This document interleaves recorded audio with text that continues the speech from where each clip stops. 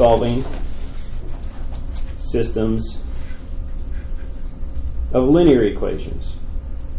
Again, like I said just here at the beginning, 1, substitution. 2, elimination. You should be, at this point of your life, being given a system of linear equations of any length. How cruel I want to be, 10 by 10, 100 by 100. You should be able to solve this by substitution or elimination. Right? Those are techniques we should know. Now we take this and say, all right, we studied elimination a little bit, and studying elimination led to these ideas of equivalent systems.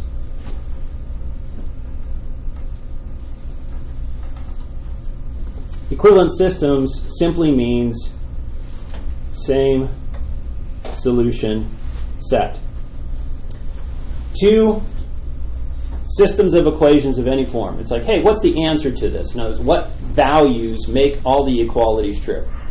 If I have one problem that says, hey, look, it has the point 1, 2, 3 and the point 4, 5, 6. And I have another person who has it, well, this looks like a different set of equations, but its solution is 1, 2, 3 and 4, 5, 6. It's like, okay, we're going to call these equivalent. Same solution set, it's going to be equivalent systems. They might not look exactly identical, but they at least spit out the same solutions. So from that, the whole idea is, if I have a system of equations, can I make something that's equivalent where I can read the answer? So, you know, the concept would be something like this. You might start off with a problem like x plus y plus z is equal to 3, and 2x minus y minus z is equal to 0, and x plus 3y minus z is equal to 3. You have a system of equations, 3 by 3, that you were trying to solve. And then somehow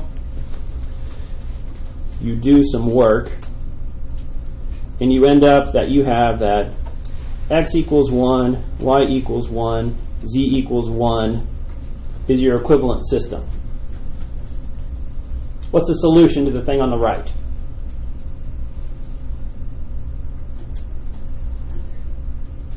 One, 1, 1. That's the solution set. If I do work that keeps the system equivalent,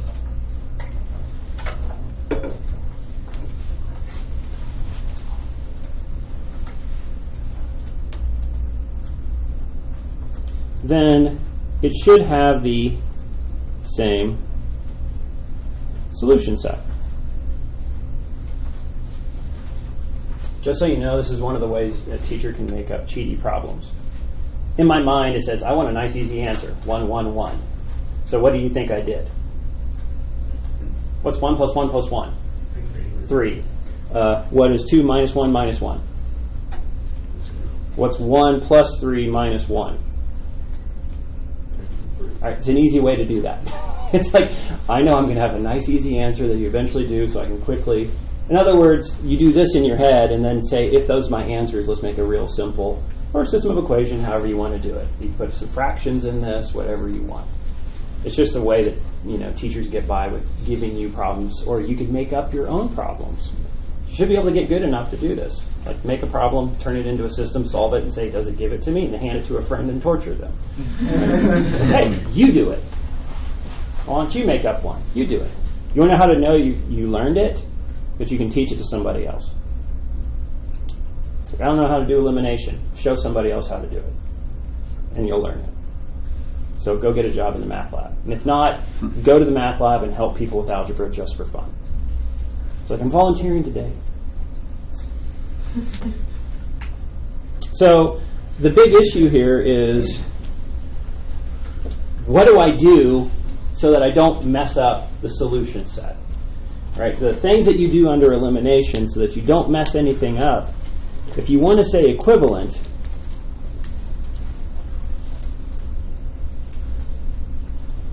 then what we do is we can do things like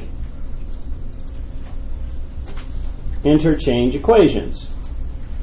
it's pretty obvious if I would go back to this problem here where I have 3 equations.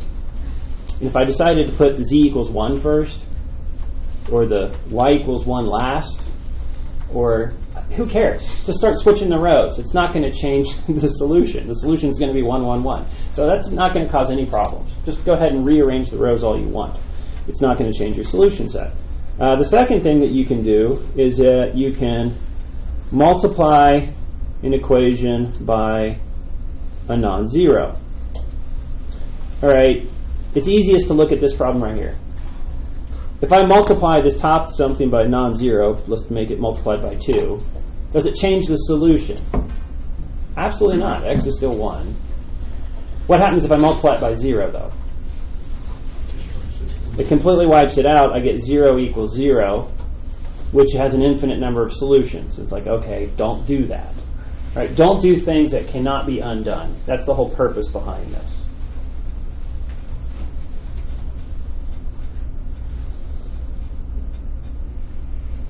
So that's something we can do. And the third is probably one of the ones that you'd want to maybe argue with yourself a little bit. It's like, okay, why is this true? But you can play around with it a little bit. Is that you can take an equation, add it to some multiple of another equation, and go ahead and make a new equation to replace into that system. We can spend a little bit of time on that, and the text does it, but it's one of the things that we do in normal algebra is we say, okay, I'm going to take this equation times something, add it to this equation, and go ahead and replace that equation.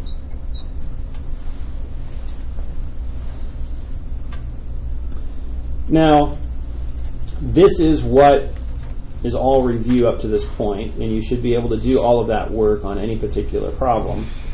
What becomes new a little bit is the idea of shorthand notation, which has introduced the idea of matrices. So, say matrix. A matrix is simply going to be a rectangular array of, now it can actually be of anything, right? You could say, hey, this is a matrix of functions, this is a matrix of things. But for our class, we're normally going to have it's a matrix, a rectangular array of real numbers.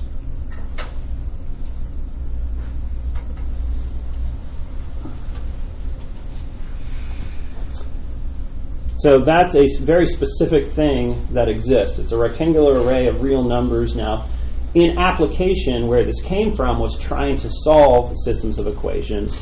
And a system of equations ended up spitting up the coefficient matrix, and then you have the other side, which is our constant, well, I'll call it a matrix. Normally a one row many column or a many row one column gets its own name, which would be vectors. But vectors are matrices. Matrices are any rectangular array. So obviously, that actually is a rectangle. That's a rectangle. It's just one dimension on one of them as we take it out like that. So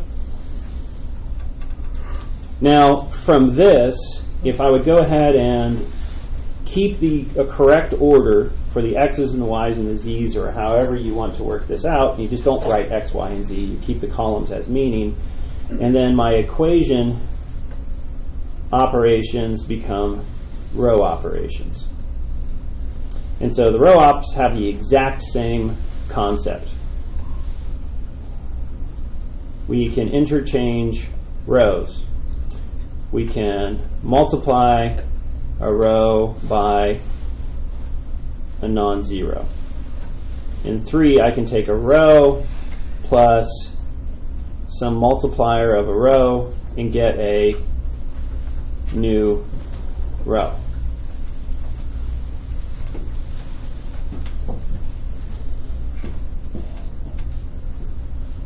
So we stopped last class at this particular point. Now, the goal of any of these problems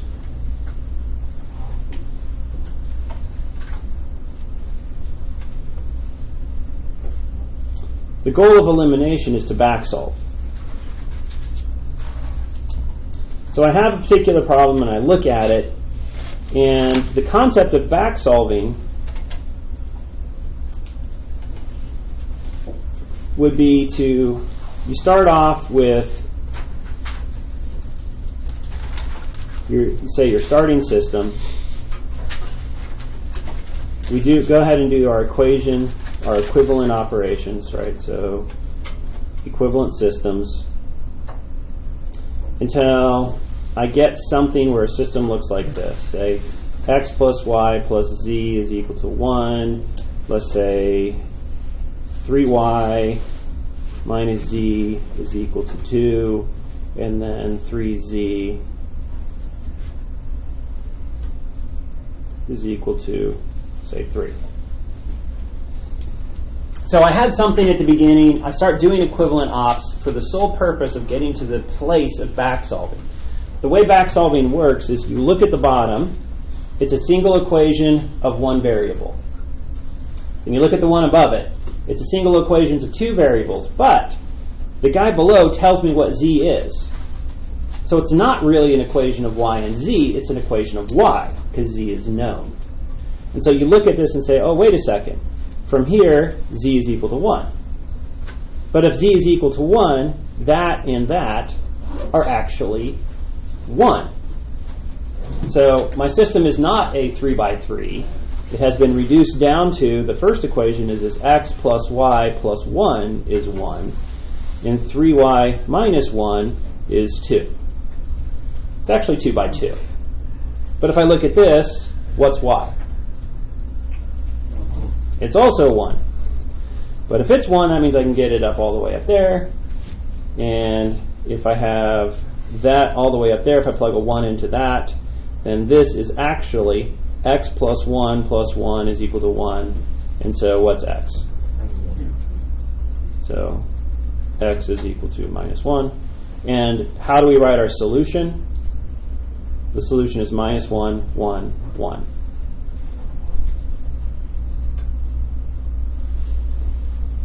So I'd like to get to the point of back solving, because back solving is just solve the bottom, plug it into the others, and it just simply goes backwards if we want. Strictly speaking, to get to back solve, this is where section 1.2 comes into play, is how do we get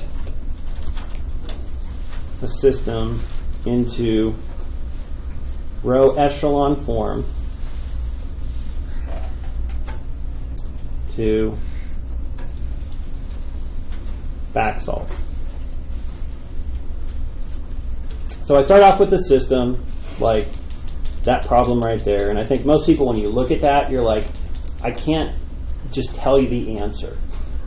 There's some work I ought to do to tell you the answer. But boy, if it looked like this, I could tell you the answer. And so what work do I need to do to get it from 1 into something where you can either back solve to tell the person the answer or just read it to tell them the answer? How do I get that? What is the process to actually make that happen? Now, the first thing is the form that we have where it has this triangular looking thing is called row echelon form. So what is row echelon form? The definition of row echelon form is 1, the first non-zero row entry is a 1. That's the first thing that we would like to happen. And so as I look at this from left to right, the first non-zero coefficient I see is a 1. So I could see like no x's, no y's, 1z. Or no x's, 1y, 5z's. Right? The very first thing you run into is a 1 coefficient as you move from left to the right for any of the rows. The second thing that you would like to do is the triangular part. And so the only way to have this thing be triangular, where we have things to the left start going away, when I look at this, I'll notice that if I go down, and those are zeros and zeros, is that as you go down, there's more zeros than where you were. So I have all these 0 entries.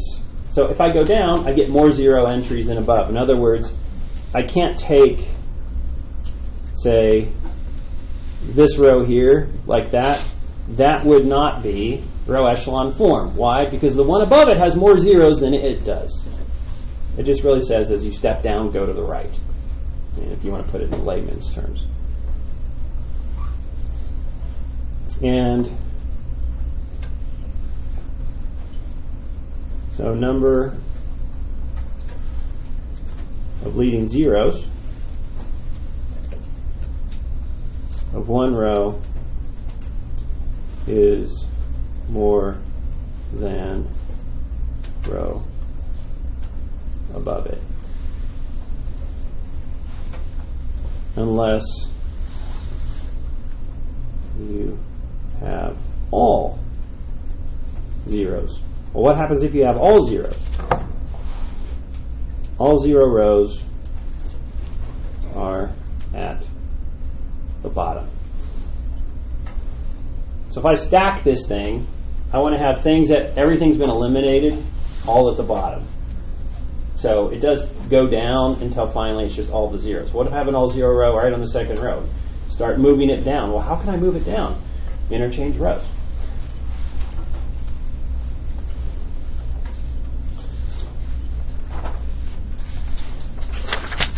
So our goal has become doing this in matrix form. So what do I want to do? I have a system of linear equations. I want to turn this into an augmented matrix. I want the coefficients, and then I want my constants on the other side. I then want to do our row operations. What do row operations do? They form equivalent systems. It's not going to change the solution set. It just hopefully gets to something where I can read the answer. And if we do row operations until we get to a row echelon form, and we'll still have just simply constants on this side. I don't know what they are going to be. No, I really don't care. It's the coefficients that matter as I look at this thing. And then once it's in this form, you can solve by backsolve.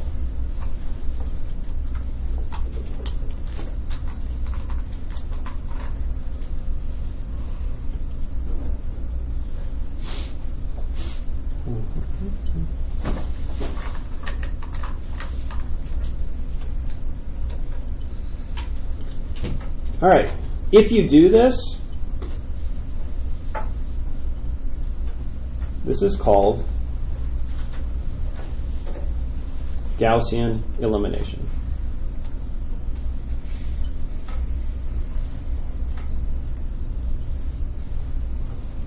So Gaussian elimination is this idea of starting off with your system, go ahead and put it into row echelon form to something that you can actually backsolve.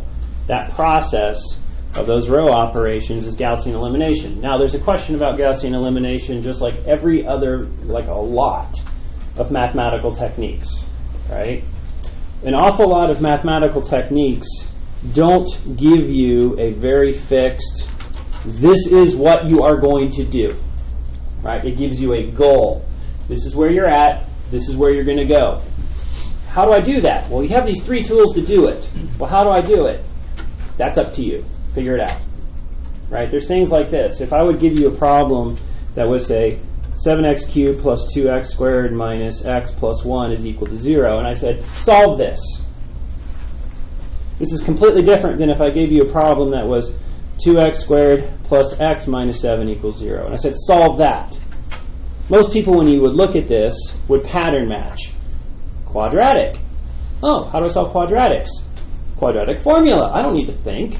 I shall plug in the numbers 2, 1, and negative 7 in the appropriate place of the quadratic formula. X is equal to negative b plus and minus square root of b squared minus 4ac all over 2a. I don't have to think. I just have to do it. But on the other hand, that's a cubic. Solve it. Well, should I go online? Well, wait a second. There is a cubic formula. Why don't we ever teach it? Because it's long. What about the quartic formula? Why don't we teach it? It's probably about 3 or 4 pages long. What about the 5th? All right, after a while, guess what? No polynomials have formulas, and you can prove it. In other words, well, then how do I solve it? That's a very good question. I look at the coefficients. Those guys are real numbers, and they're okay. That means that I have, since this is going to be this, that if I would have rational solutions, which are an integer over integer solution, it would have to be the factors of the constant with the factors of the lead coefficient in ratio to each other. I'm going to check all of those and see if any of them work. If none of them do, then I'm not going to have rational solutions. They're going to have to be real, like square root 2. How do I find that? That's a good question. You can approximate. What if I accidentally find one? Well, I can factor it out and reduce this from a cube to a quadratic and then use a formula. I may remember things like that. It's like, what are all the possible rational solutions? How many possible positive solutions are there to this? Anyone even know how to check those? No? Like changes in sign goes plus. If this was all pluses, plus, plus, plus, plus, plus, is there any possible way by plugging in positive numbers that plus, plus, plus, plus, plus would spit out 0? No. So there's no positive solutions. Okay, but what if I plug in negatives? Well, that would be negative, but that would be positive. That would be negative. That would be positive. That means, well, that becomes one sign change, one sign change, one. So there's 1, 2, 3 sign changes. Well, 3 sign changes, that means add or subtract. There's a possibility of having 3 negative solutions or 1. Well, why is there 2 different? Because if I don't have negative solutions, it has to be, anybody know? What if it's not real? It has to be imaginaries, which means it's complex. And complex solutions become in pairs. A plus bi, a minus bi. College algebra starting to flash through your head a little bit. We're going to know something like this because guess what? We're going to do polynomial space. And so certain things are going to have to come along with these sorts of stuff. And it's like, oh my goodness, I don't remember. But some things are process-based and some things are spit-out answer. This is process-based.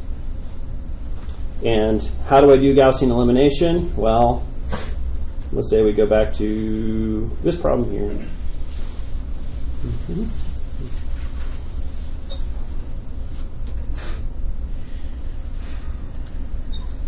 So paste. So we get this guy. It's like, okay, I would like to solve this, and I could use substitution elimination. Guess what? I'm not going to show you, but I definitely expect once we solve this thing by matrix techniques of Gaussian elimination, I expect that everybody should go home and solve this by substitution and solve this by elimination and convince yourself you know how to do it. It's a tool. All right, what does this look like as a matrix? What's the first row? What's the next row? What's the next row? 1, 3, -1, 3. And then where the equality is 1, we write the augmentation. Now, Gaussian elimination has a goal. Make the first non-zero object you see a 1. Yay, it is. What would you do? What would be the easiest thing for you to do if the problem rather looked like this? If the rule was make your first row's first non-zero entry a 1, what would you do? In the row, subtract. Just switch. We could just switch the rows. That's one thing we could do. We could go back to the way I had it, right? Just switch the rows. But if it actually looked like this, we could do other things. What else could I do? Could I multiply row 1 by a half?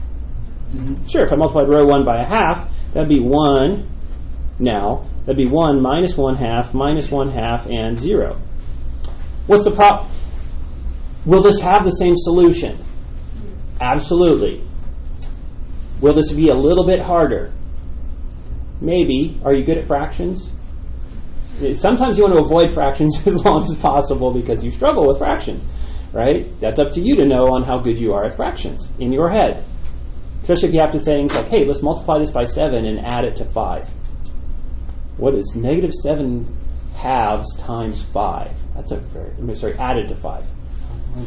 Okay, 5 would be 10 halves and okay. It's like, and you're going to have to do that in your head. On the other hand, you said subtract. What would be another thing that we could do? Instead of just simply multiplying it by a half, if I wanted to, and we're allowed to do this, I could take row 1 and do what? Subtract row 2, which is a -1 of row 2, and then can make a new row 1. So if I took row 1 minus row 2, what would that become? 1, negative 2, 0.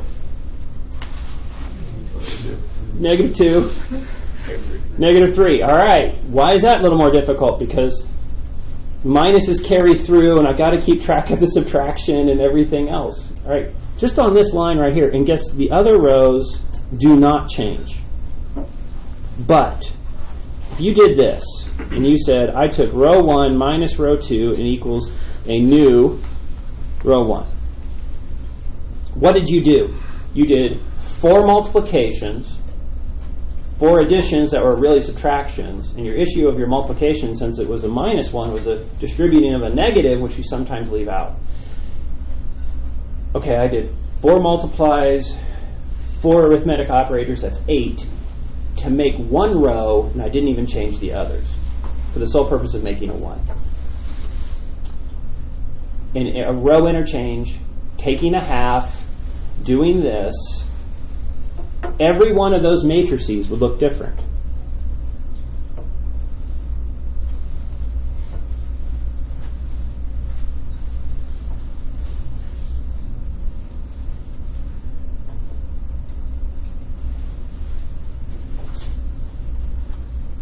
This matrix, this matrix, this matrix look completely different. They have the exact same solution set. Why? Because I didn't screw up my row ops. I multiplied half correctly. I subtracted correctly. I interchanged rows correctly. Now, how fun is this when you guys get to work together and you do different paths? Is there any rule for what you're supposed to do? Absolutely not. Think about how awesome this is on grading. Everybody, some people just have a particular technique. I'm not even going to think. I'm just going to multiply that by a half. I'm going to multiply that by a third. It's like, well, you could have just pivoted faster. And I'll do things like I'll try to make a problem that I know is quick, and then all of a sudden it's like, nope. It's like, oh, you did it the hardest way possible. And that's 40 hours long. So it doesn't matter what you pick. But we continue on. Okay, once I get a 1, which one do you want to pick? So this one was 1/2 row 1 equals new row 1, and this was just simply swap the 2 rows. So which one do you want to go on from here? So now think about this. One matrix became 3 possibilities, but I could pick any one of these 3 possibilities with another list of things we could do to make a big tree of possibilities. Which one do you want to do? Anybody? First one. The first one? Yeah. So you don't like fractions? Okay, so let's say we have this one right here. That guy. This problem, if you print out this PDF instead of actually like going through this class, this would be really ugly looking, wouldn't it? And so let's use this one. Okay, what needs to happen next? I need to start knocking zeros below to put this into row echelon form. And this is why we want a 1. If this is a 1, life is so much better to make other things 0. What would I multiply 1 by so that when I added it to 1, it became a 0? Negative 1. Right? Now, if this was a 7, what would I multiply 1 by to add it to 7 to make a 0? Negative 7. So, and you could do both those steps, but it's easier to just do both of them in your head, right? You're going to say, okay, 1, negative 2, negative 2, negative 3, and I'm going to say that I'm going to take row 2, essentially minus row 1 equals new row 2. I'm going to say row 3 minus row 1 to make a new row 3. Now, people would say, well, why don't I do 2 and 3? That's not the row you're using to knock the others out. You have the one of interest to you, which is your first big one. Use it to kill everybody below. You don't use anybody below to mess with anybody below, ever. You say, this is the one I'm using, and I'm going to knock out the guys below it. So you don't do things like, I want to take row 2 and row 3. No. Use row 1, because row 1's done, to knock out 2 and 3. And if I do that, what would row 2 become? What's row 2 minus row 1? 0. 0. Negative 1. No. 3. 3. 3. 3. 6. 6. This would be 0.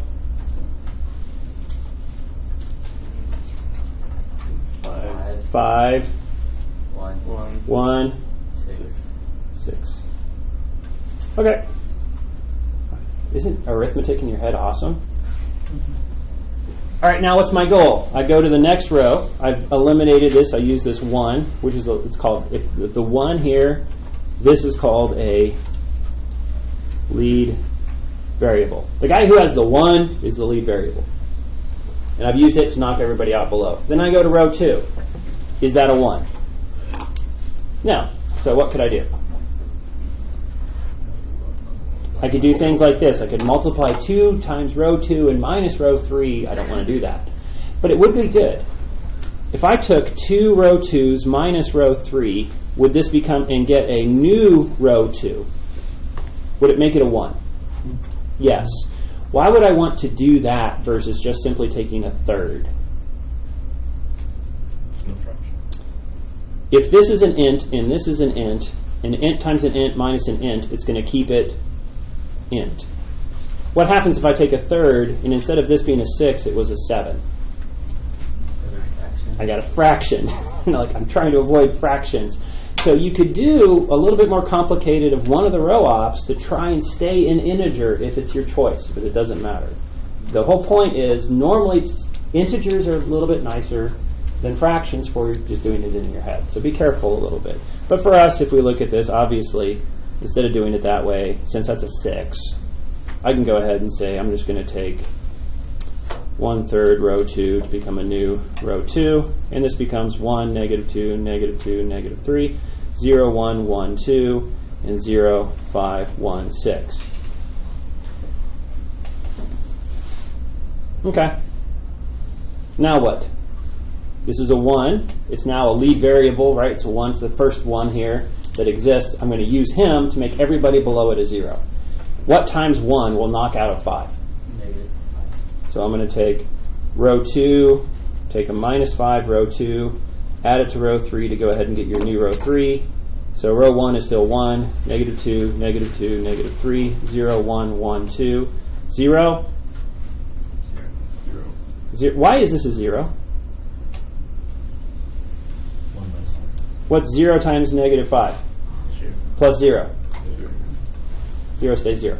You got to let's look at it a little bit and say, okay, did I mess this up or not? Anyways. And so that's a 0. What's the next one?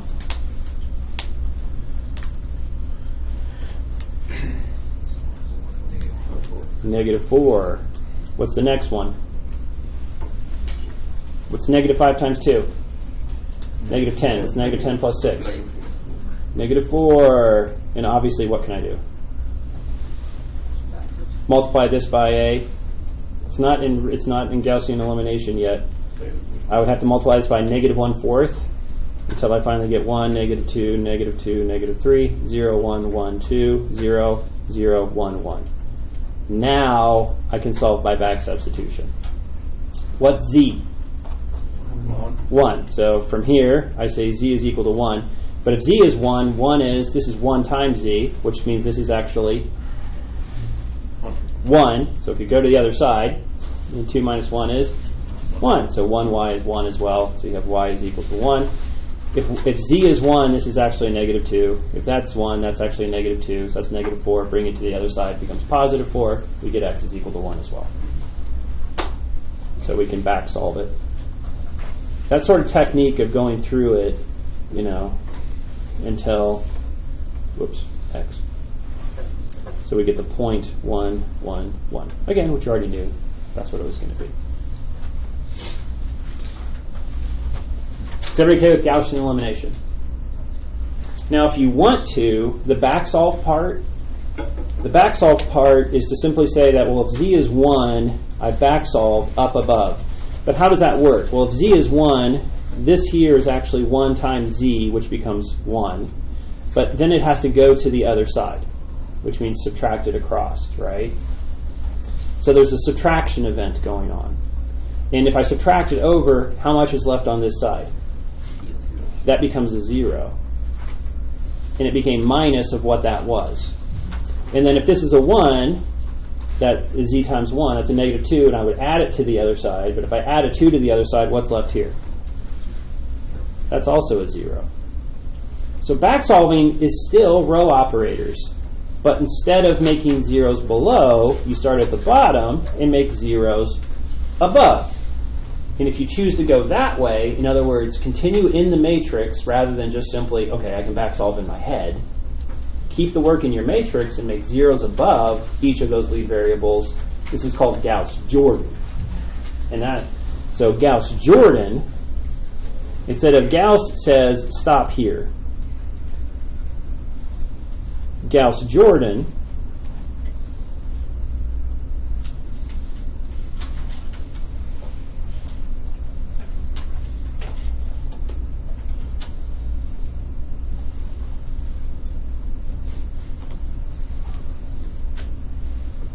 for Gauss-Jordan, it says, let's take this last thing that we had.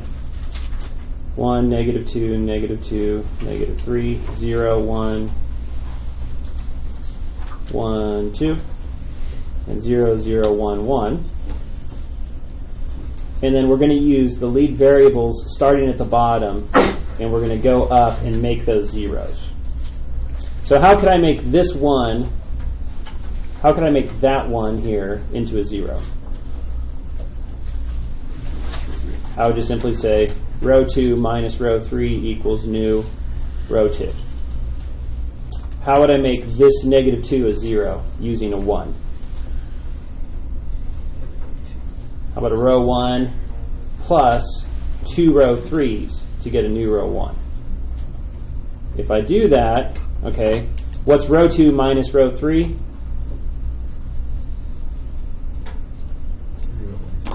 0, 1, 0, 1. What is row 1 adding 2 row 3s?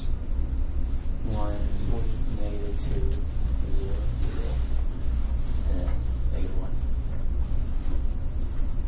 Is everybody okay with that? So this lead coefficient has made everybody above him a 0. And then I take this next lead coefficient and make everybody above it a 0. How would I do that?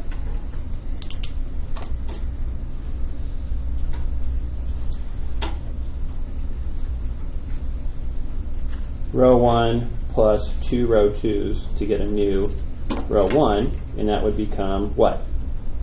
1 and 0 is 1.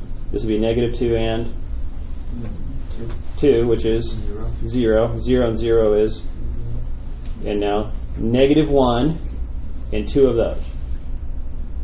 1. What's nice about Gauss-Jordan is you get to read the answer. All right, being able to do it for this problem and going to the book and be able to do it for every one of these 3x3s that you can see or 2x2s that you see, go through this process over and over and over and over again until you get comfortable with what happens. This will be important. Anybody recognize ones on the diagonal, zeros everywhere else? If we've had college algebra, we normally call this the what? The identity. We don't even know why it means the identity, right? Because identities have very specific meanings. The identity is the do-nothing of an operator. So, for example, if I add to a number, what would not change that number? Like 5 plus what is still 5? 0. So a plus 0 is called the additive identity. 5 times what is 5? 1. So 1 is the multiplicative identity. So identities aren't just identities. Their identities are an element of what with an operator. So what operator are we talking about? Well, we'll have to wait a little bit. But we have to be able to do these to actually solve systems of equations. Now, if you solve, there are 3 possible answers. The first possible answer you have is that you could have 0 solutions. This is also called inconsistent. An inconsistent system has no solutions. Again, if we think of this in terms of the idea of lines in space that are supposed to cross, what do inconsistent systems look like? They look like parallel lines. They look like many lines that don't cross at the same place. So if you look at this and you say, they don't all cross at the same space, or they don't cross ever, it's an inconsistent system because we don't have any solutions. There's no one answer that is on every single line that makes every equality true. The other thing that you could have is one solution. One solution would mean that when I look at it, they cross at one place. What if I have a bunch of lines? They cross at one, they cross at one place. So if they cross at one place, it's going to be a consistent system. So it's like, oh look. It's like, yeah, they have one place that they cross. It's a single solution. The third possibility, and this is kind of interesting. A lot of people, maybe I can write the number 2 correctly. The third possibility is, well, we have 0, we can have 1, and you would assume more. Well, there's only one type of more, infinite solutions. I have an infinite number of solutions. That'd be things like 2 lines right on top of each other. If they have solutions at all, whether it's 1 or an infinite, these are called consistent. Hey, do you have a solution? Yeah, consistent. Okay, now if it's consistent, how many solutions do you get? 1 or infinite? Now, for problems of this nature, when we look at it, physically we're talking about lines in space and how they cross, and if they cross everywhere, like an infinite number of times, or only once, or never at the same place, right? What does that look like in terms of matrices? Because a lot of times we don't worry about the picture version of it. That's the whole point of a matrix. A matrix is the same thing as like a quadratic equation. What is a quadratic equation? It's a polynomial. When I set it equal to 0, what are you asking? When does this polynomial cross the x-axis? I could look at that, but the quadratic equation is like, I really don't care. I'll plug in the numbers and I can get the answers. I don't need to physically look at it. I can actually do the work. And so what's nice about a matrix? Well, it's all these lines in, okay, fine. You have 5 fifth-dimensional lines. Can't even look at it. How about we just do the work? Is there 0? Is there 1? Is there an infinite? What would the matrix look like on a problem like this? So if we would look at that and say, I'm beginning my process where I have a system of equations.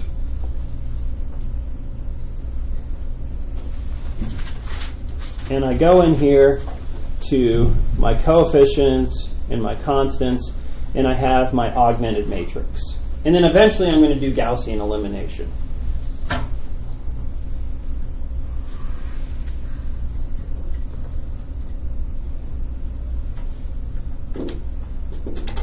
Okay, there are 2 times that you can look at this problem and have a basic understanding of what you either, the first look will be, I think I know what the answer might be. We can make a reasonable guess.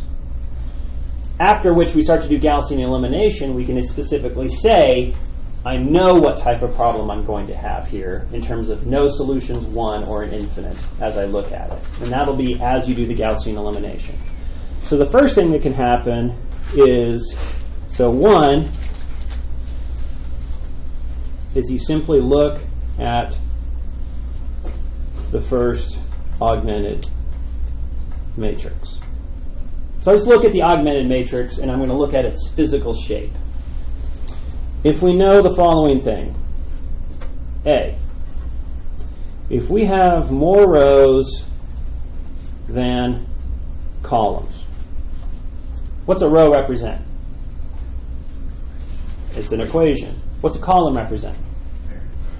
Variables. And I'm looking at, in particular, columns. This is of the coefficient matrix, right?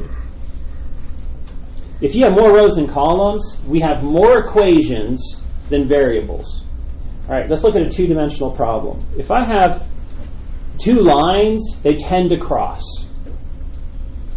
But what would happen if you started to have more lines? What do you think that, in general, they'll start to do? Typically, they won't cross all at the same place. That would be very, very rare. So if we would look at this and say, you know what, if you have too many equations, I bet the answer is going to be 0. I bet it's inconsistent. And if it is, we call it overdetermined. You have too many equations.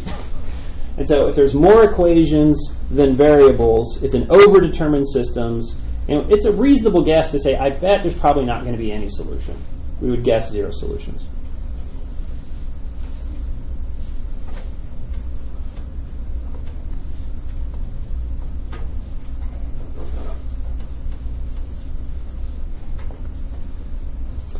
And so I'm going to guess 0 solutions, because having a bunch of lines, on a dimensional space that's smaller than the number of lines is like, I don't think this is going to cross in a whole lot of places, right? It's linear. These linear systems are probably not going to do that. Everybody okay with that? All right. Does it mean that it has 0 solutions? No. Just usually will. If you do the Gaussian elimination, you'll actually find that answer. The other thing that could happen is if you have more columns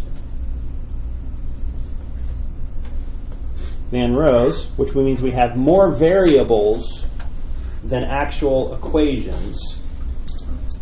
Again, this is the coefficient matrix. I don't have to guess. I know that there are infinite solutions on this thing. Period. Here's the easiest example of why this would be true. Here's a system. How many equations? How many variables? We do these problems all the time. What is this? This is a straight line. Y is equal to negative x plus 1, which means it's this moved up. Oops, there it is.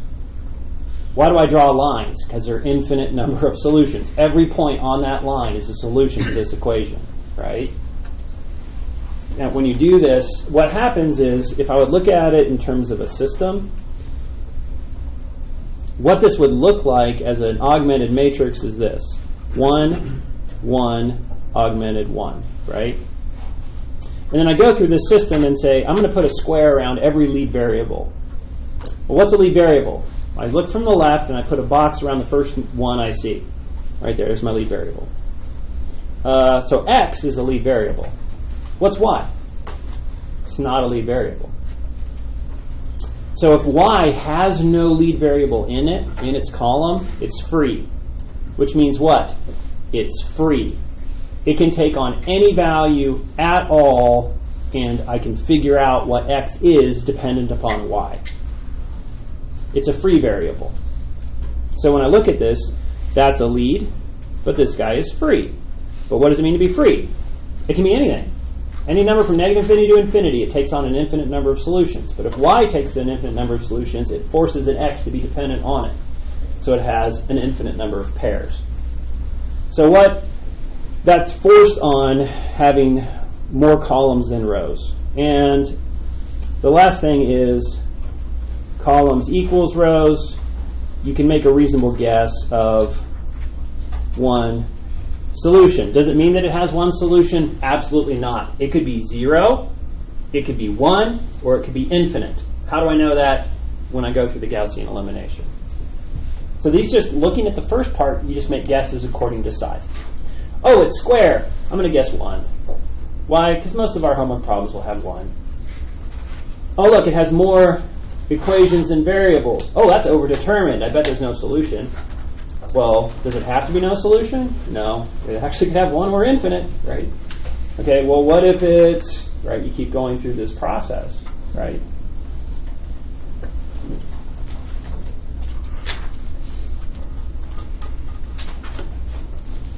All right, and now it goes to the next part is, so the first thing is we look at the augmented matrix. The second is we would consider the steps of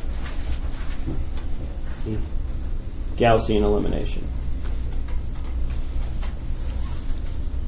And when you do that, you start doing some work, and we're going to get lead variables and some other numbers.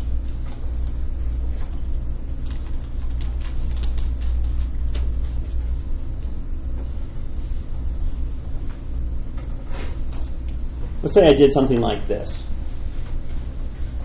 So I start doing Gaussian elimination, and I get like an all 0 rows happen, so I make sure I do a swap till it shows up at the bottom. And I do all of this work. Okay, who are my first ones? Well, there's the first one, and there's the first one.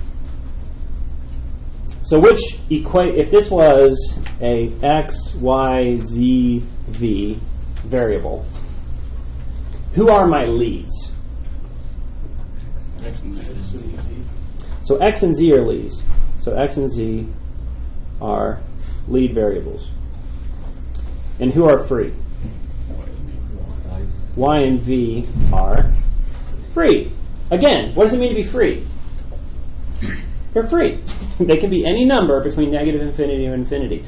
And so if you have free variables, you automatically know infinite solutions. So if you look at this and say, oh, look, there's free variables, infinite solutions. Well, then how do I write my solutions? Well, for y, it can be any number, so let's call it n1. What can v be? It can be any number, let's call it n2. Well, what number is it? n2. So from here on out, wherever I see v, I'll plug in n2. And then I just start, okay, if I know that, so for example, if I said, hey, v is some number, because it's free. But let's look at that equation. If v is some number, let's say n2, what does that make z? It'd be z would be equal to pi minus 2n2. I don't care what v is. I'll know what z is because it's determined by it. It's a lead. But now do I know v and z? Yes. Do I also know y? It's free, so I'm going to say, let's say n1. If that's true, what does that make x? Here's some fun things to keep track in your mind.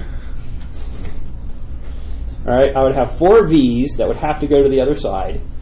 So that's a minus 1 minus 4 n2s.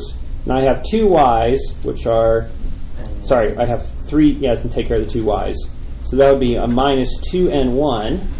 And I have 3 z's. When they come across, it would be minus 3 of the z's, which is pi minus 2 n2s. And I could simplify that, and whatever it is x. Could you give me a single point? You know what? If you ask me for a single point, I think I'm going to be smart and pick n1 and n2 can be anything? Yeah. Let's pick 0. So if I pick 0, this becomes easy. What would be your point? Negative 1. Negative 1, 0. Negative 1 minus 3 pi would be x. And then y would be 0. Z would be pi. And v would be 0. But could I pick anything? Yeah, you could pick E. You could pick a million. But usually try to pick numbers that make life better. Okay, so if you see free variables at all, if there's any free, then we have infinite solutions.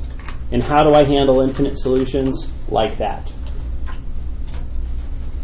So that's the first thing that could happen. What's the next thing that could happen? Let's say we do our Gaussian elimination, and you end up with some stuff, and some stuff, and then you end up with the following equation. You have a line in here that is 0, 0, 0, 0, 0, and on the other side of the matrix is an augmented, say, 1. What does that say? What's the left-hand side? 0x, 0y, 0 z's, and 0 v's, which would happen to be what? 0 equals 1. So there's more variables. So if I look at this, not that there's more variables, you just did your work, and in the middle of your work, something showed up that is 0 equals something not 0. And you would sit there and say, no. It's like, that can't work. Okay, here would be an easy example. It's like, if we would look at this, it's like, so we have no solution. Here's an easy example. Let's consider parallel lines. X plus y is equal to 1. X plus y is equal to pi. So let's put this into a matrix. 1, 1, 1, 1, 1 pi. There's my lead variable, how to make everything below it a 0. Let's just take row 1 minus row 2 equals my new row 2. Remember, you're getting rid of the... If I do this, what does this become? 1, 1, 1, 0, 0, 1 minus pi. So what have we just said? 1 minus pi is the same as 0. Yeah, that's not true. This is impossible, and so we have no solution. Why has no solution occurred? This happens when you have parallel lines. Because I have this line and this line. And if I subtract the two, they're 1 minus pi apart. And that's all that's going to happen to this thing.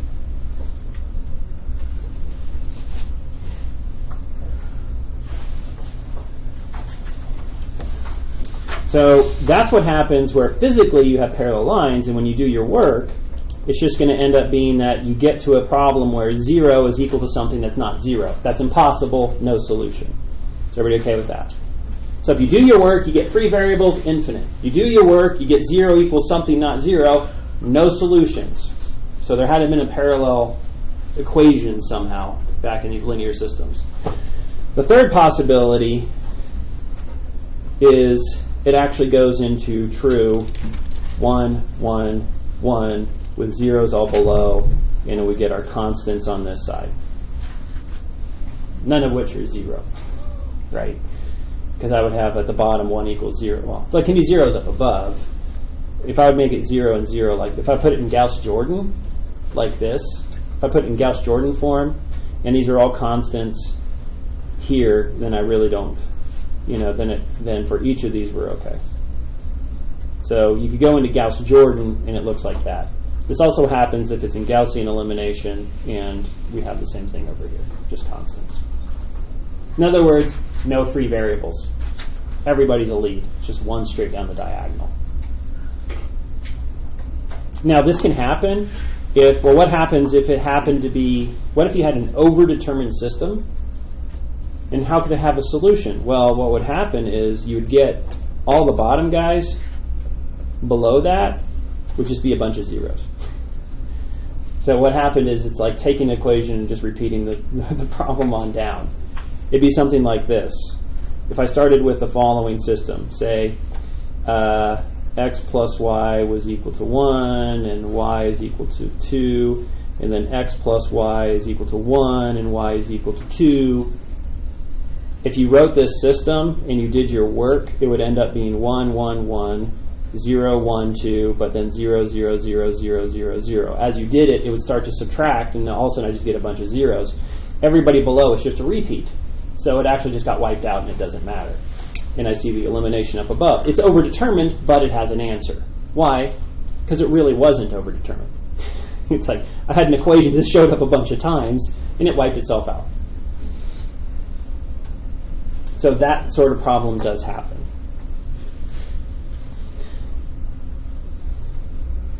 So that gives us physically, why these things happen and what should happen. So when you look at the original, you can make a guess. I think there might be 1, I think there might be 0, I think there might be infinite. But as you do your work, free variable.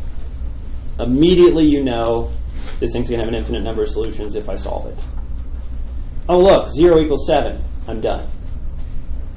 No answer. I can go ahead and stop and say that there is no solution.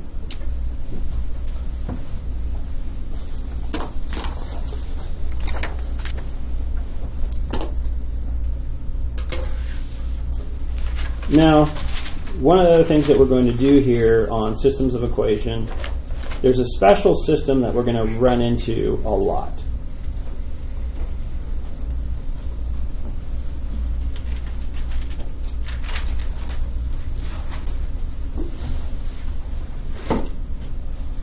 Class ends at 45, right? So I can get my pattern going on. Yeah.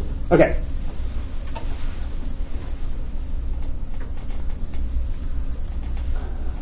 Any system that has the following property. So for example, say x plus y plus z is equal to 0, 3x minus y is equal to 0, 2x plus z is equal to 0. So if you look at this system, and you notice that everything on the right-hand side is 0, and you write your augmented matrix, and you get 1, 1, 1, 0, 3, negative 1, 0, 2, 0, 0, 1, 0. You need to fill it out, right? If you notice that the right-hand side of your augmented matrix is all zeros, which means your system of equations is just simply equal to 0. So we're looking at linear equation equal to 0. Any problem of this nature is going to be called homogeneous.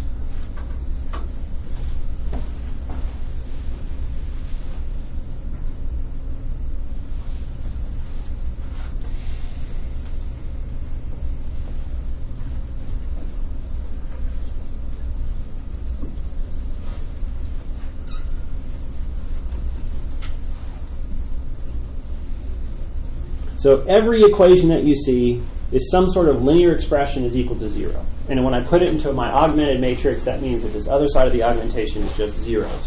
If this is true, it's going to be called homogeneous.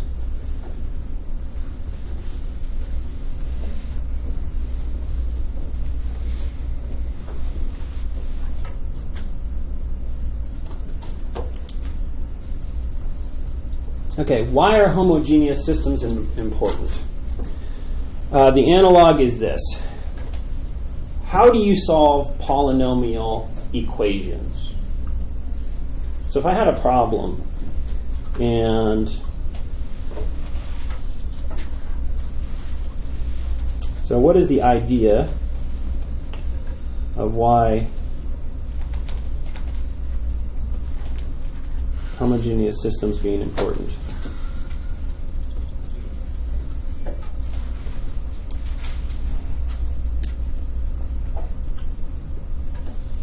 When I start to look at a system, what we're trying to find is the set of points, say x, y, z, or however many variables, right? The group of numbers that when I plug into my variables actually makes every equality true. Now, if I look at this, the entire thing on the right-hand side is just simply a bunch of zeros, right? So eventually I can think of this as being the coefficients, and I'm going to have an idea of a multiplication, and it spits out the other side, which is zeros. So this system, the coefficient system, works on the variables and spits out nothing but zeros. We have things that are similar to that. How do you solve polynomials? And in normal college algebra, if I gave you 3x cubed plus an x times x squared minus 7 is equal to 2x minus, say, plus 2. And I looked at this and said, solve this. What would you do? You'd multiply the entire thing out, move everything to one side, and set the other side to 0. Why? Let's say we did that, right? We'd have, how many x cubes do you see? I see 4x cubes. How many x squareds do you see? I see no x squareds. How many x's do you see? Negative 9.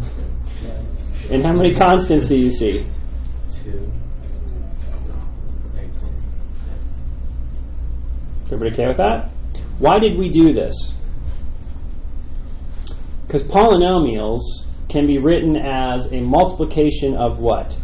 Since it's that's a third degree polynomial, this eventually could be written as a something, something, something, where this is an x plus something, an x plus something, and an x plus something, right? Eventually worked out with the constant on the outside, which I could take a 4 out, is equal to 0. What am I taking advantage of? Factoring and the fact that zeros dominate. How many solutions are there? 3. Why? Because this would be something times something times something equals 0. The only way this works is if the first thing could be 0, the second thing could be 0, or the third thing could be 0. Because 0 is a multiplicative dominator. And so we use that to solve these systems. In other words, we use the fact that 0 times anything spits out a 0. So 0 objects are really, really powerful. They destroy things, right? We've talked about this several times. Now, for a homogeneous system, when I look at it, there's an answer that is absolutely obvious. Remember, you can plug in any number you want to for x, y, and z, right? What would happen if you plugged in 0, 0, 0? Would it work? Yeah.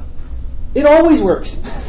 Homogeneous systems have a very trivial solution. 0, 0, 0. Plug in all zeros, it's obviously going to do what? Make it 0. That's called the trivial solution. In other words, it's never inconsistent. It's always consistent. But there's two types of consistencies. You have exactly one solution, which would have to be what? 0, 0, 0.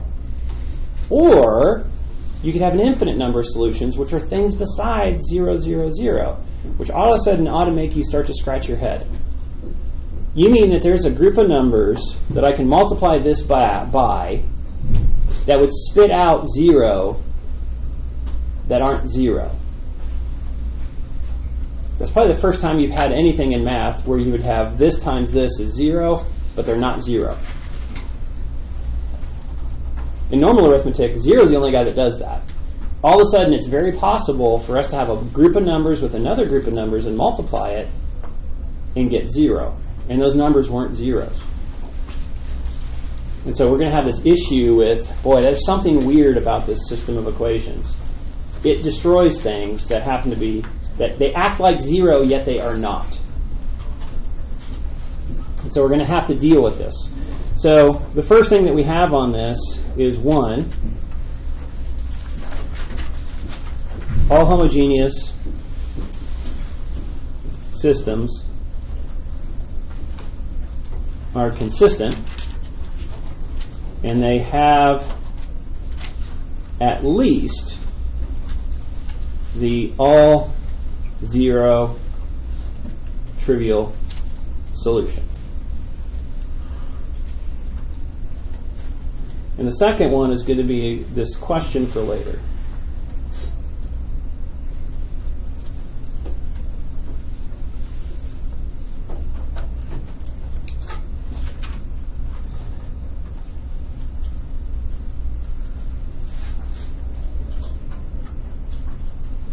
And what would answer that?